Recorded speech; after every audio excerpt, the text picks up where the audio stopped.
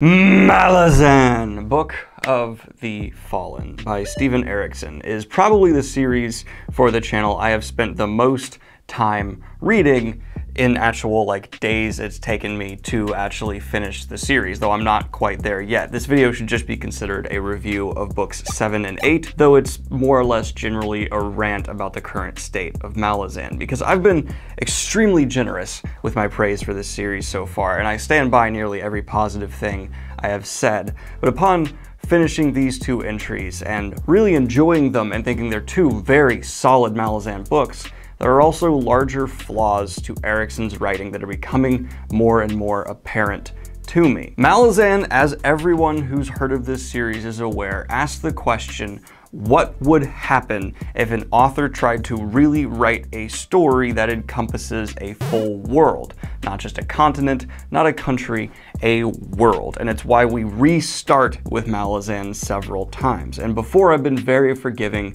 about some of the flaws that come along with this, but it's starting to wear down on me. Don't get me wrong, I still very much so enjoy Malazan. I think there are spectacular events in this book, notice the phrasing, and there is many more admirable qualities to how well Erikson is achieving what he set out to do. But let's get into these bigger flaws that I think are coming closer and closer to the surface, and my predictions for the end of the series as well. Reaper's Gale picks up after one of the most epic sieges I've ever read in fantasy, and I was really excited to see where the thrust of this narrative was going to head. But then we had another issue that plagues Malazan, where every time there's some thrust forward, Erikson immediately loses it. There is so little plot that actually is cohesive and continual here that I never find myself picking up these books for the plot, because Erikson's not writing it for that.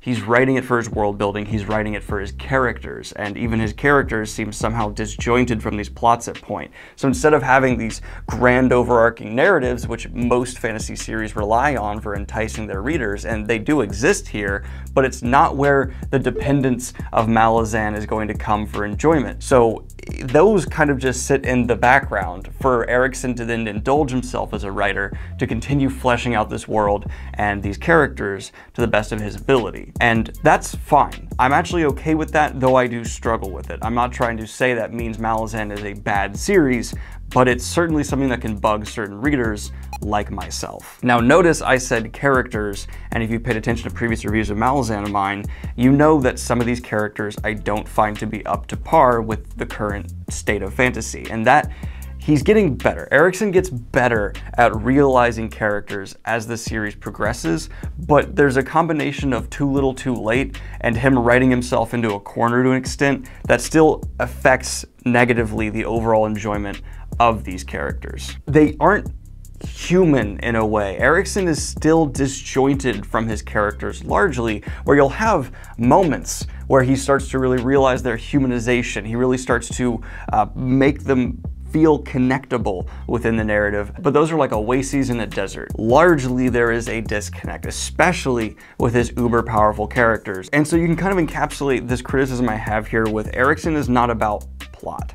He's about events. And these events are pulled off so well. Like, holy smokes. Malazan has some of the most jaw-dropping moments I've ever read in fantasy. And if you're the kind of reader who can just enjoy how well and executed a moment is in a story, you'll be fine with it. But I need a full justification and satisfying conclusion to plot lines for me to really care that much about what's going on. And Erikson seems unable to span those series wide. And instead what you get is these chopped up books that he tries to then puzzle back together. And once you've had two books in another direction, going back to this original one, there's already that just literal time disconnect. But then even the connection he writes in themselves, it seems staggered and strange. It's like he's evolving as an author, so he's struggling to go back to what he wrote before and continue it from there. Although I've heard mixed things and conflicting things about how he wrote these books in which order, so I don't even know what's happening there. Maybe it's me projecting as a reader, but I'm certainly noticing something is wrong. All of this adds up to me as the reader not being compelled through the overall story. I find myself reading Malazan purely for these moments. And that's cancerous, man. For me to love a fantasy story personally, I need to care about the entire build-up and everything happening within the larger plot. I'm very much so that kind of reader, if you're not wonderful, but I just am not invested in the A, B, C, D, E story. And instead, I just kind of find myself going, B was cool. Okay, J's all right. Q's pretty dope. I'm curious about Z. And that's another point. I have no idea where Erikson is taking this overall story, and Toll the Hounds definitely has a bit of a convergence going on where all of a sudden, okay, Erikson's bringing it together. He's finally taking all these different storylines and trying to merge them. But I have a sneaking suspicion, especially because I've seen some diehard Malazan fans saying that they weren't satisfied with the ending of this series, that Erikson, instead of actually justifying all of these plot lines he's begun, he's going to loosely wrap up a few, not give all of them the attention they deserve, and then select a couple that he's definitely picked out to be favorites and give them satisfying results in book 10, especially around the crippled god, because, you know, that's the title of the book. But I can't imagine in these last 2 books, he's actually going to be able to wrap up everything he's built so far. He's done an okay job of wrapping some things up as he's gone along, but I still have so many questions and so much is unanswered that I'm skeptical. So if you have a narrative that you're kind of meh compelled through, and I've mentioned several times in reviews before that Erikson refuses to guide the reader in any kind of like explanatory way through what he's establishing. It's very much so a just toss it in, figure it out stupid mentality. Why am I coming back? Why am I still saying I like Malazan? Well, it's because Erikson is extraordinary at where he shines. This is a world that, even though you're constantly going to hear fans say like, oh, it's the greatest thing ever, it's still not that overhyped. Malazan earns the reputation it has. You can think of few other fantasy worlds that can even be in a conversation with it in terms of world building. And I do enjoy me some world building. That brings me back in. And I do like some of the characters enough to be returning for them as well. Especially Whiskey Jack. I love that man so much. So much of this, so much of it could be resolved if Erikson simply improved how he delivers information to the reader.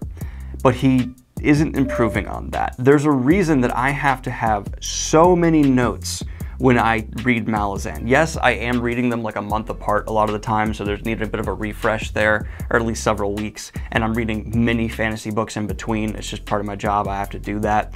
You might enjoy this series quite a bit more if you're willing to just sit down and binge, and I mean binge Malazan, so all of it stays fresh in your mind. But even admitting all those things, I still maintain Erikson is one of the weakest epic fantasy authors I've read in terms of conveying information clearly and concisely to his audience. You're constantly having to like triple think about what's being said and happening just to then connect it to the other things that this affects that haven't been mentioned in 100 pages. It's a real art form as an author to subtly remind and coerce a reader's thoughts into the right lines of connection to completely mix together and understand your grander narrative. A lot of authors aren't great at that.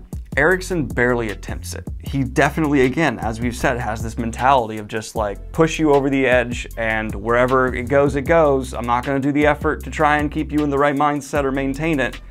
Good luck. So instead of planting seeds and having this growing story among the reader's head, the experience of reading Malazan to me is more like throwing mud on a glass surface, and you just have to throw all the mud you can as quickly as possible to hope it all sticks before you're done with the series. And unfortunately, because of my job, I haven't been able to maintain the correct amount of momentum. I just overall am struggling more than ever with Malazan, despite the fact I just said all these negative things.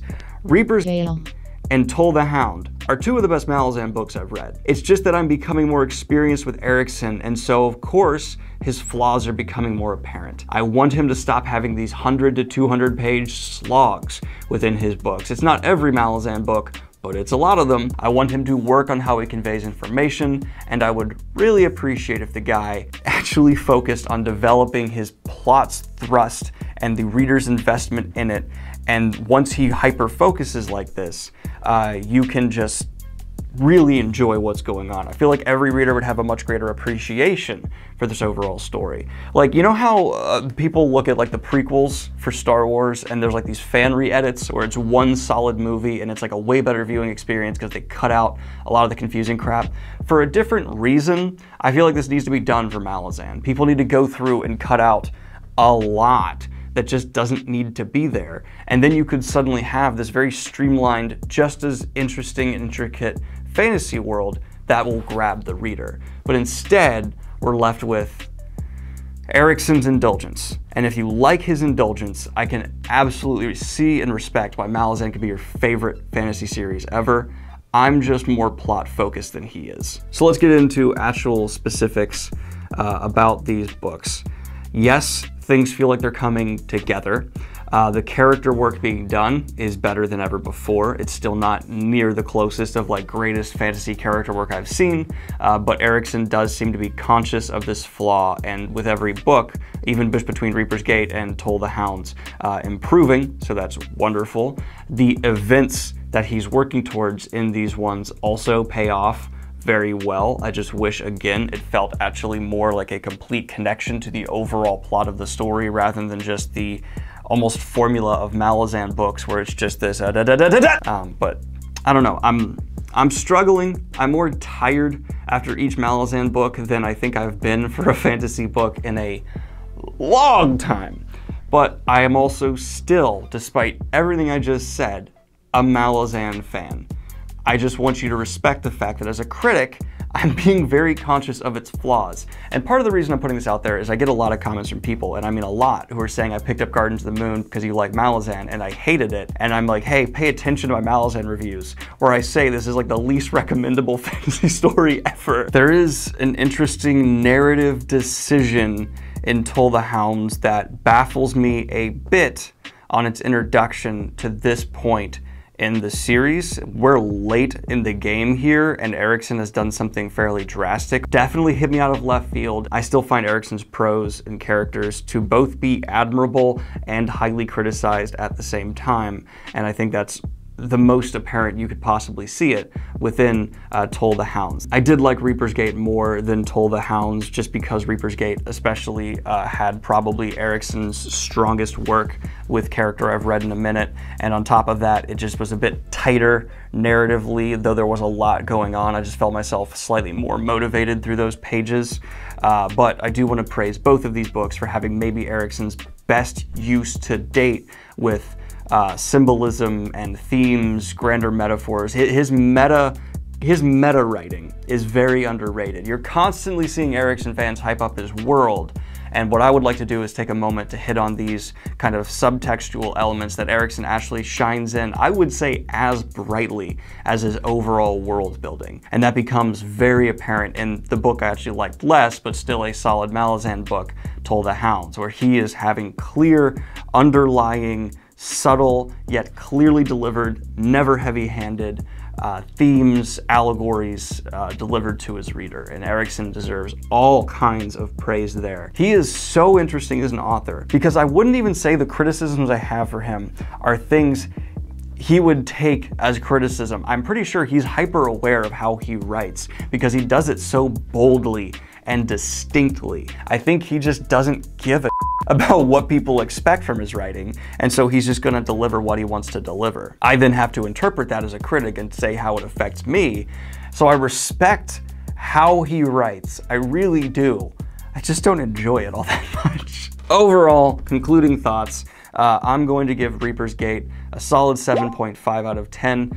Not the best Malazan book I've read, but a really good Malazan book and one I enjoyed. And I'll probably give Toll the Hounds just because I wasn't as motivated through that narrative, I wasn't as invested, and I found a couple more sloppier elements here and there. 6.5 out of 10. And Malazan as a whole right now, I'm feeling a solid 7.5 total overall. It's just, man, I don't recommend this to Hardly anybody. I want to do like one of those extreme bets with one of my friends where you do something small, but the ramifications of losing the bet are something like huge. And if they're ever like, okay, what do I have to do if I lose? My assignment will be read Malazan Book of the Fallen, because I know it will take them 9 months and it will be like a abusive process for them, because I'm a mega fantasy fan and it's draining for me. Anyway, this is still good. I still like it overall. Thank you for letting me vent though. It's very cathartic for me to be able to just vomit out all this built up criticism I did have as well in a healthy way. Anyway guys, like and subscribe if you have not already. Hit the Patreon if you want to support what I do here. And have a good one, y'all. Peace. Oh, and I will be doing spoilery Malazan type videos once I finish the whole series. People have been asking for those, but I don't do those for series unless I'm caught up to their publication or I finish them and they're done. So wait for that, but they will be coming. All right, peace. And of course, I'd like to record a special shout out to my latest high tier Patreons. Super mega high tier, Josh Campbell and William Alexander. Thank you so much, guys. Oh, and Mary. Mary, you upped your pledge and I appreciate that immensely. Hope you guys are having a wonderful one. Peace.